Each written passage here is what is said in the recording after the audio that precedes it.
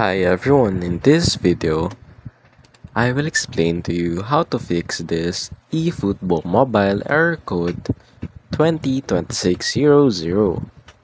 So first thing you want to do is simply email the game itself. Here, he emailed them through the app and then they kept going back and forth about it. Now, if you're using an Apple device, next thing you want to do is try to call the Apple and then they will tell you that you can't refund it anymore. But they will give you a case ID to submit to your bank. Now, go to your bank and submit all the proofs and you need to do a merchant dispute and you will get your refund.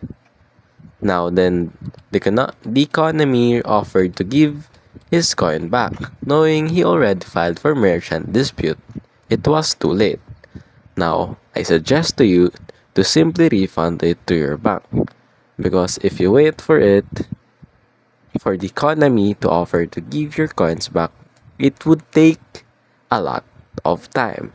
Simply refund it through your bank, and that's basically it.